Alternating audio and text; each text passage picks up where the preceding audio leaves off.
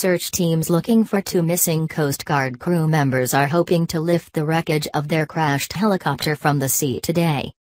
Paul Ormsby and Ciarán Smith have been missing since Rescue 116 was lost in mid-March.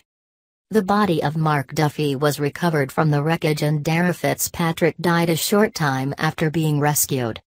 The helicopter wreckage is located in waters off Blackrock Island, around 10 miles off the Mayo coast.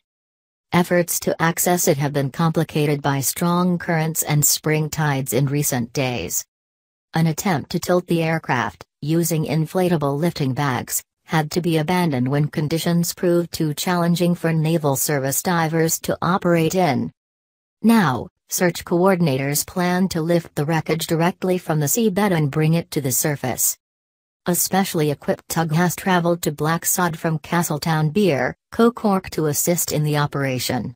The Ocean Challenger vessel will be positioned directly above the helicopter, which is lying against a rock 40 meters below sea level. Naval Service divers will attach a bridle to the aircraft this morning, and when current ceases this afternoon, an attempt will be made to bring the wreckage to the surface. The operation will be monitored by the Marine Institute's Holland 1 remotely operated vehicle, ROV. Search teams are anxious to see if there is any trace of the missing crew members in an area directly underneath the wreckage. The helicopter will ultimately be transferred to the Air Accident Investigation Unit facility in Gormanston, Company Meath. The AU is continuing to examine the possible causes of the crash and is expected to issue an update on the progress of the inquiry so far in the coming days.